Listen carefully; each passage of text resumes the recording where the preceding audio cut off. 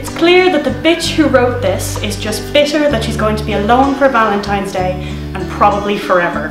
And she'll be one of those old women who gets smothered by her 500 cats when they turn on her. Can't believe the Tab actually published this. 2 comments here. Please, please no, and no, that is all. Come on, I'm a white cis hetero-privileged male, I can do what I want. Author goes to Fitz and calls Downing and Pembroke shit. Please. And then someone's replied, on behalf of Fitz, you can have him. It's not very nice, is it? Jack May is a smarmy little rat with a big forehead. If you don't know where the apostrophe goes in the word Queens, you probably shouldn't be writing articles for the Tab anyway. Hashtag just saying. Please remove this bigoted article right now! Lots of ordinary decent folks have a fluid gender identity and you cannot tell anything about their lived experience from a database. I am so triggered right now. Well then. He should be slapped and then slapped again in a non-sexual way. If this isn't a joke, you're very honest, but still a massive twat lecture.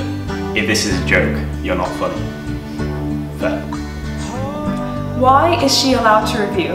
Her decorum in the theatre is appalling, and reviews are poorly written. She can't even seem to follow the most basic rule of theatre reviewing, not to criticise actors by name.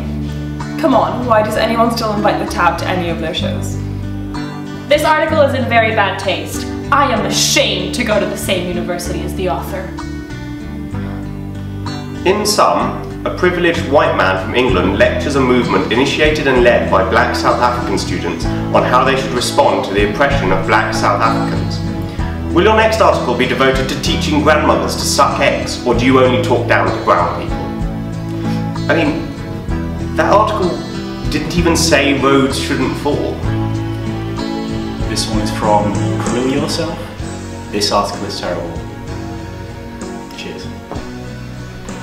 This is Cambridge entitlement, snobbishness, and elitism at its most repulsive. Shame on whoever commissioned this. And it's whomever. Bullshit. I hate you and your article.